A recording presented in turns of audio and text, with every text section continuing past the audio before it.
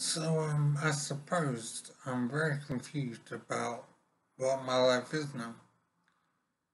So, I know very little about my situation, but I'm here in supported living because I had a brain injury, I believe it was in 2015. So I'm being housed and fed like a rabbit in a cage, and that's simply all that's going on. I'm just being housed and fed. There's no treatment going on, I'm just existing here in supported living.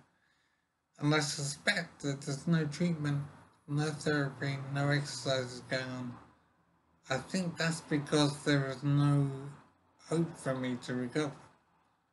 I am just being maintained alive because I suppose the government is obligated to keep me alive. But there's no expectation that I'll make any recovery.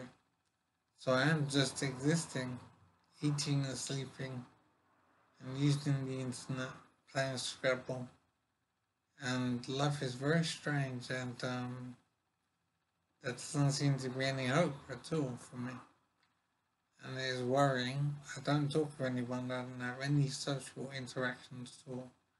I'm just being maintained alive,